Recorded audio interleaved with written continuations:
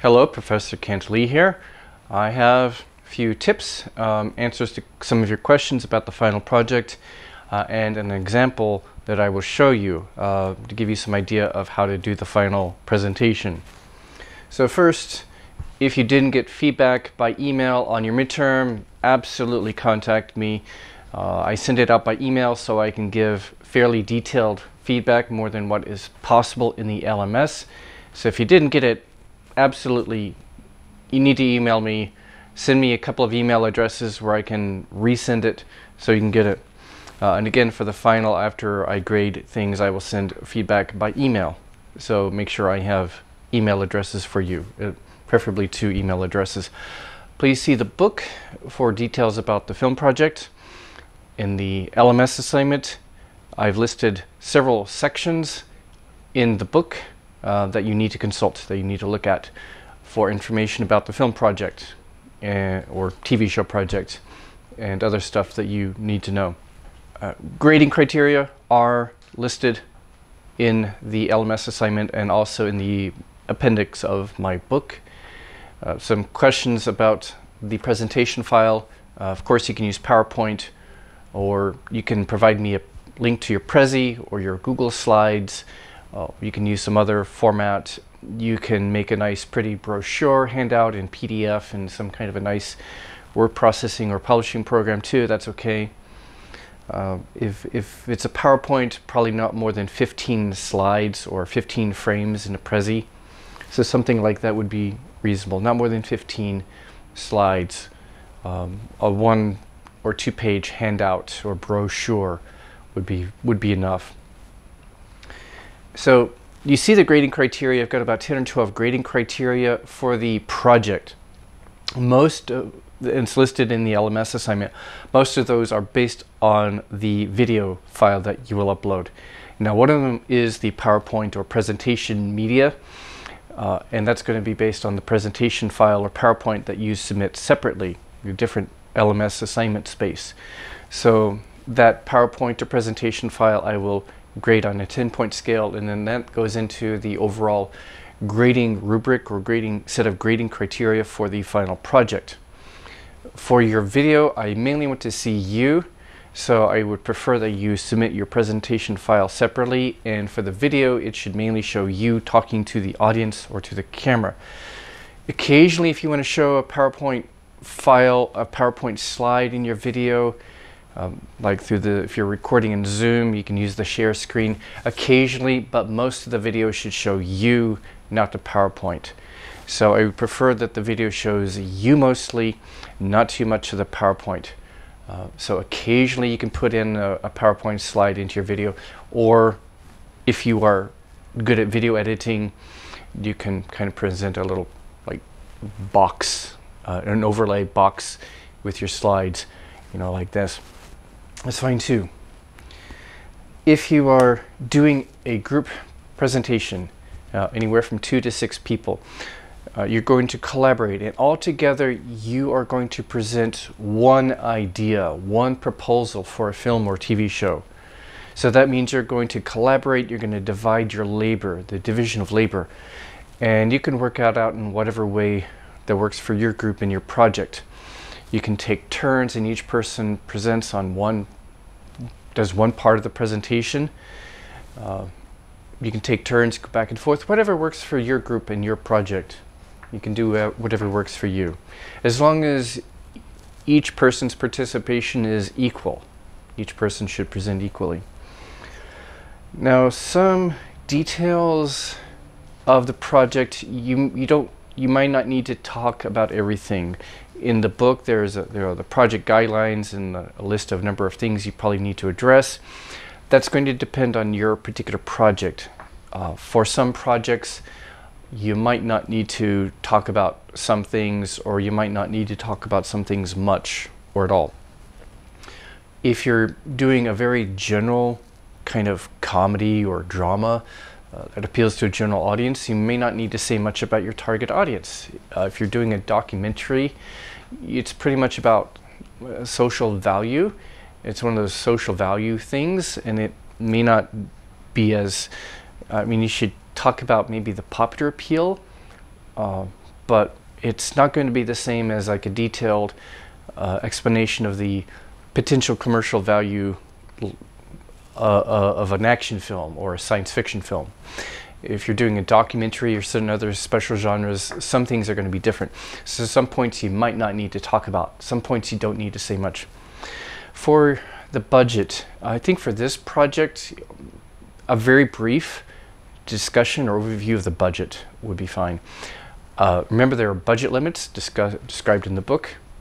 It should be reasonable. But for the presentation, just a brief explanation of the budget. Just give some educated guesses. A simple breakdown, like what I'll show you in a few minutes in my sample presentation. A brief breakdown, educated guesses, educated estimates, good estimates of a budget, what you're asking from the investors. You don't have to go into any detail about projected earnings or income projections, how much you expect to make. Especially if you're doing a TV show, it's kind of hard to do. So you might skip that, or you might just say, well, in the example that I'll show you, based on how similar films have done, we expect to make maybe roughly this much at least. All of the, like if I'm asking the investors for $20,000, I'll say, okay, the first $20,000, the first $30,000 will go back to you, and then after that, a certain percentage of the profits will go to you, like 20% of our profits after that will go to you. That's all you have to do. You don't really have time to learn about film budgets and income projections, so don't worry too much about that. The same thing for distribution and marketing. You can just say we're going to do like, distribute to independent theaters and Netflix and film festivals, and we'll hire somebody to do marketing and promotion, mainly through YouTube ads and SNS ads and things like that. Something simple. You don't have to go into a lot of detail about that. So how you do things will depend on your project, and the kind of movie you're doing, the kind of group you have. So some things you might need to explain a whole lot about. You don't have to do social critique or social commentary. So a few people were confused in the last class. We talked about doing social critique or social commentary. Don't have to do that, but if you do, that's really cool. If you do want to do that, but you're appealing to investors, so you also have to persuade them that your film is going to be marketable. It's a film or show that people are going to want to watch. People are going to want to pay to come to theaters to see it. So it should have some audience appeal beyond just the social value, commercial potential, artistic value, audience appeal.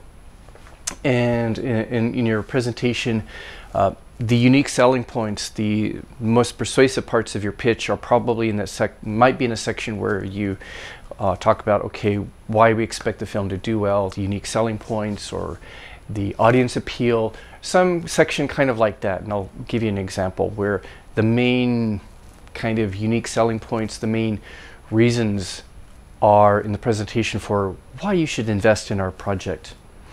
So I'm going to walk you through an example. It's kind of a little different from a real pitch. For a real pitch, you might go into more detail about budget and income projections and stuff like that, or provided more detailed handout or document for the investors with more detailed information. And of course, we're not going to do that for this final project, and I might have more detail about the plot than what I will show you for a real pitch, but that's okay. So I'm going to give you a demonstration, an example, and I will make these slides, Google Slides, available. I'll provide a link in the LMS for you, and of course to this video too. So this is just an example. I'm going to give you a sample presentation for a science fiction film proposal, and this is just an example. You're free to, of course, do whatever works for your project. This is just an example to give you some idea of how to do it. So I'm doing this because I realized, through the Zoom classes, it's hard to walk you through things like I would in a regular class. It's hard to do, to give you guidance and to break this up into smaller chunks that we would do bit by bit in class, where you would do group work in your groups in a real class. So instead, I'm doing this demonstration, this example on YouTube instead. Okay, so here is my example, a sample presentation, an example to give you some ideas.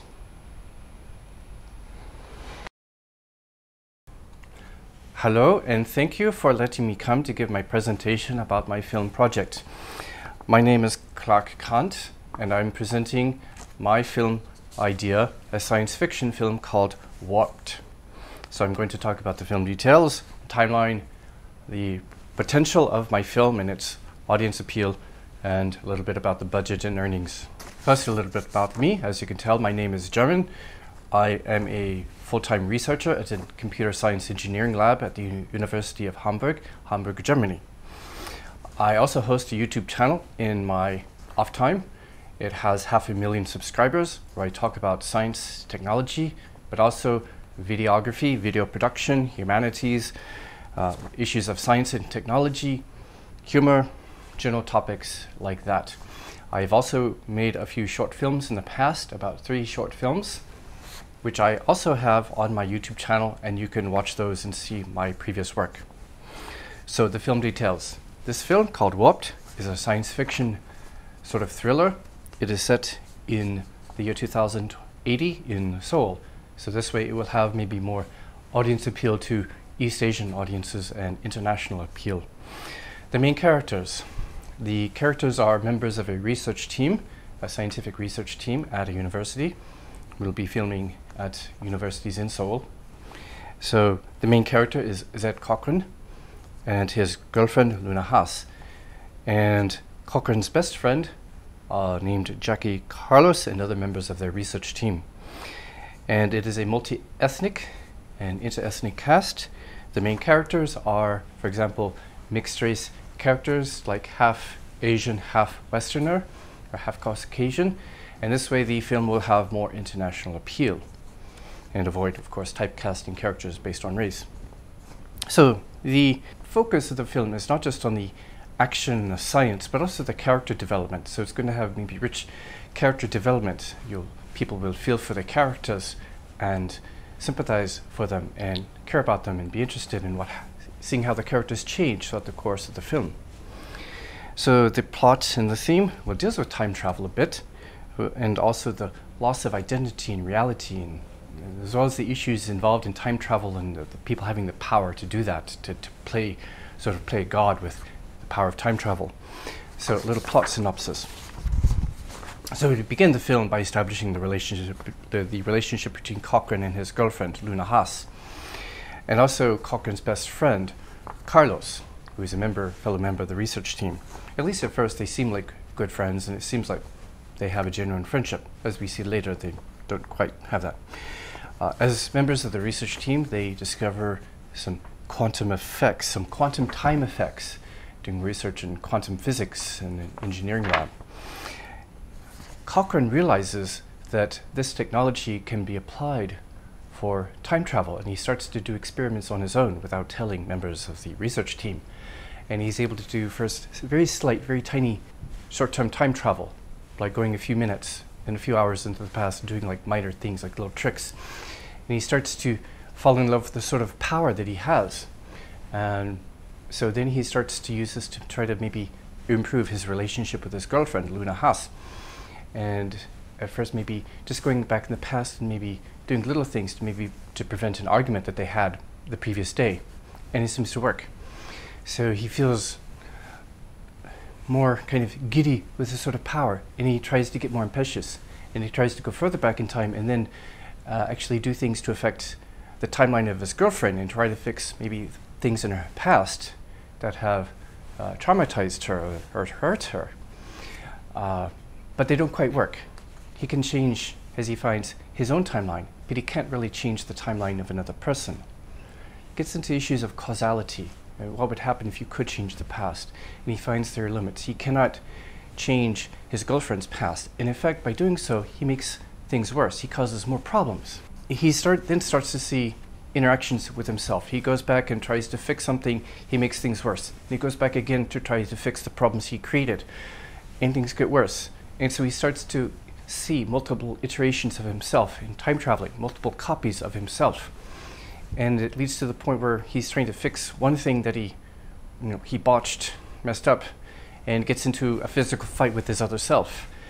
At the same time, the time travel is starting to affect his health and his brain. And it shows that the time travel is not harmless. It starts to affect his brain, and he starts to losing touch with reality, partly because of the time travel experiences and how the time travel is actually affecting his brain tissues. And he starts to question reality and his sanity, and he starts to question his identity and lose touch with reality. So he starts to not only experience physical side effects of the time travel, he starts going crazy. He starts mentally unraveling. Carlos, his best friend, and his girlfriend Haas start to realize that he is playing around with time, and she gets him to tries to get him to stop. Carlos, who we thought was his best friend, there are hints throughout that he's actually not so faithful as a friend. Here he actually wants to not only stop Cochrane, but he wants the time travel technology for his own selfish purposes. So at first, Cochrane starts out a very likable guy. His girlfriend seems kind of okay, but over time Cochrane starts to change as he's more and more kind of drunk with the power. And Carlos wants that kind of power too. So they start to have conflicts, the three of them. They start to have conflicts. Haas becomes increasingly resentful of the way that Cochrane is messing up her timeline and causing problems for her. She's increasingly resentful and hurtful, and they fight more and more. The more he does to try to fix things through time travel, the worse he makes the situation. This leads to eventually a three-way fight. Not only the conflict leads to an actual physical fight between Cochrane, Haas, and Carlos. Cochrane, however, is unable to fight very well because he has been physically and mentally affected by the side effects of the time travel. Haas actually saves his life, prevents Carlos from killing Cochrane. At the same time, Haas also defeats Cochrane and Carlos in the fight. And it's at this point where Haas undergoes kind of growth. She realizes she doesn't need him. She doesn't need Cochrane anymore to be a healthy person. She finds a certain kind of freedom, and she becomes sort of a hero as she defeats the other guys. Carlos, enraged by his defeat, he tries to use the time travel technology on himself, and he gets too ambitious in setting the time travel controls, not a time machine, but more like lab equipment and software that he tries to program. He's overambitious, and he comes out of the time travel equipment messed up physically. He is so messed up physically that as a result of misusing the time travel technology, he suffers a painful, agonizing, horrible death on screen. So Carlos dies. Cochrane fully breaks down mentally. He's taken away to a mental hospital where he has completely lost touch with reality, and he is so physically sick, and the doctors can't figure out how to help him mentally or physically. Haas destroys the time travel technology. She uses that technology instead for computing applications, and she becomes quite famous through this. She becomes sort of the hero who wins. A rough timeline. We've got the screenplay written for this. I've written the screenplay, as I've done some films before. This is going to be filmed in Seoul using more modern university facilities, such as newer facilities at Incheondae. They have a fairly nice new campus, which will look nice for a futuristic movie like this, and we can rent them fairly cheaply. Most of the equipment we have on hand, because me and my fellow colleagues have done some films before, so we don't need to buy a lot more equipment. My colleagues can do video editing and also camera work, working the cameras. So we've got most of the personnel already. We only need to hire a few more. And of course the actors for this, we will recruit actors from the Hongdae area, from the Hongdae Drama School.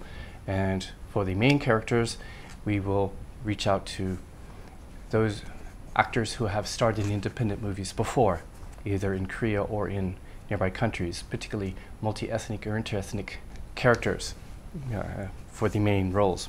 So the timeline, we will start pre-production early next year, February. The actual filming, the actual production will start in March. We expect it to take 2 months with our experienced actors and other personnel. So we can do it in 2 months. A lot of the effects will be practical effects, including some props and city models, futuristic city models. So we won't use much CGI at all. That will make the filming actually easier, especially post-production.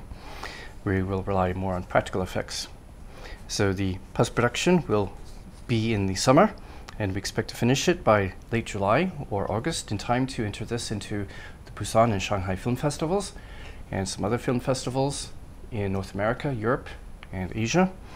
And of course in independent movie theaters, beginning in Korea, and also, since we have, of course, contacts in Europe and North America, we can get this film into some independent film theaters in big cities in North America and Europe, especially Germany. Why will this film appeal to audiences? What's its potential? Its potential for success, and that's why would you want to invest in this movie? Well, it will deal with certain features and themes and tropes that will be appealing to audiences. Audiences do go for time travel movies. We've seen the success of independent movies like Looper and Primer. Those have done pretty well. Primer, of course, is quite mind-bending, quite deep, quite confusing. We're not going for that level of confusing. We also see other science fiction films where audiences have responded quite well to fairly mind-bending, deep philosophical movie themes and issues in science fiction movies like Interstellar and Arrival, and even Solaris did fairly well.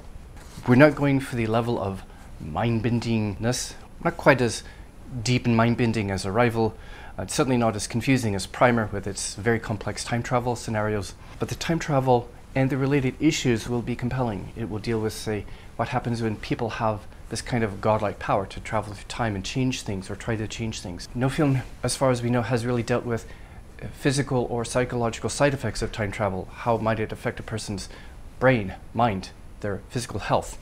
Because Cochrane is going to start degenerating mentally as a result of the time travel and how it affects his mind and his sanity and his brain and his health, and eventually killing Carlos by overdoing the time travel.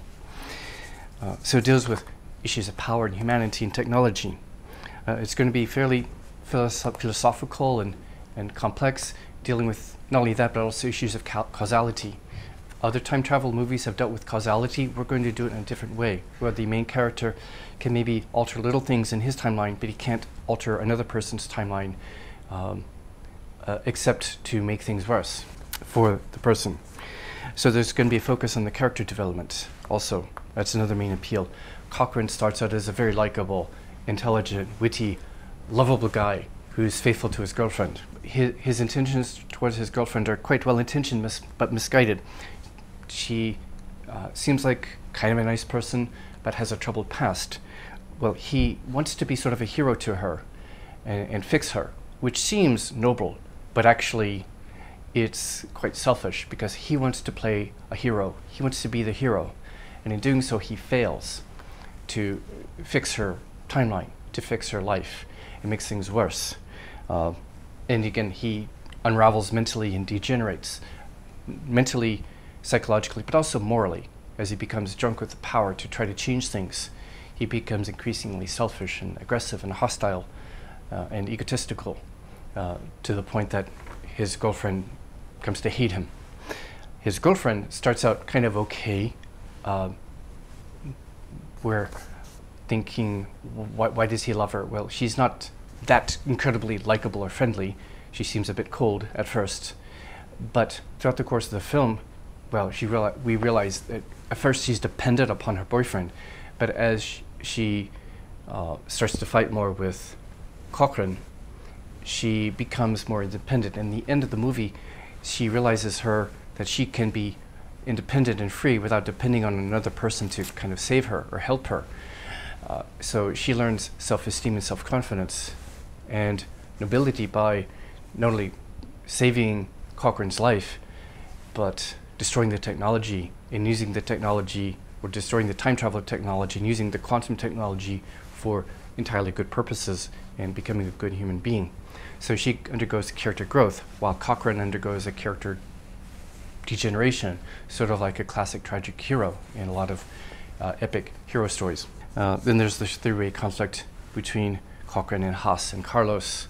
And Carlos, there are hints that you might not notice at first towards the beginning that Carlos, seemingly a good friend, seemingly a likable guy, good friend of Cochrane, is actually kind of selfish. And that comes out more and more throughout the progression of the movie until Carlos betrays Cochrane and tries to kill him. And Haas saves Cochrane's life, and Cochrane ends up dying as a result of his selfishness. So the complex character interplay is going to be appealing to audiences. So it's appealing because of the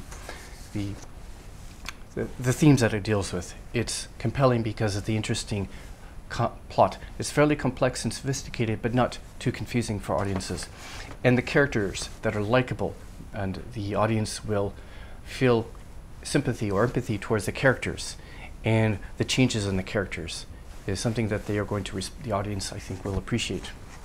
Here's the brief budget. We're going to rent university lab settings like Incheondae and other fairly modern university facilities that will look kind of futuristic. A little bit for equipment and props. We're going to pay our actors well. We're going to pay them really well. We want really good, independent, experienced actors from past independent movies. And daily production expenses, like transportation and food and some equipment costs and such like that, making props, some props for the lab and such, but mostly physical props and physical practical effects. We will spend some money on marketing, promotion, distribution, getting it into independent movies in Korea, perhaps China, perhaps Japan, also some North American cities where we have some connections, and of course here in Germany. We expect a total budget of about 44 million Korean won, and I will fund 10 million of that, and I'm asking for 34 million from investors. And based on how similar independent movies have done in the past, like Primer and Looper, we expect to make, conservatively, we expect to make several times that from ticket sales and also in Netflix. We will market and promote it through YouTube ads and SNS ads, very simply. So we expect to make back several times this amount fairly easily, fairly conservatively. So naturally the first 40 million will go back to you, and after that about 25% share of the profits beyond that will go to you, the investors, and the rest will fund maybe our future movie projects. And so this is not only me, but this is a team of some of my people who have worked with me in the past. I have two people who are experienced camera people and video editors and sound designers to help with the post-production phase. So that is my project. I thank you for your listening. I will send you also some extra documents with more details, especially about budget details and other and such. And you see my contact information here. So if you have questions, I welcome your questions now, or you can email me later. Thank you for your time, and I look forward to your decision. Thank you. Okay, hopefully you kind of enjoyed that. Hopefully that gives you some ideas of what to do and how to do it. Adapt it to your own purposes, your own project, the nature of your project. I will be available during the week before your project is due. I'll be around. I'll put in an announcement in the LMS about maybe when you can contact me through Zoom if you need to, especially the first part of the week. Or you can arrange for an appointment later or come see me. So please, if you have questions, if you have more questions, please talk to me. Make an appointment or arrange a Zoom meeting or make an appointment to see me. So please contact me if you have questions. So that's it for this semester. I look forward to watching your videos, your projects, and good luck on your finals. And I hope to see some of you or most of you next semester. Take care.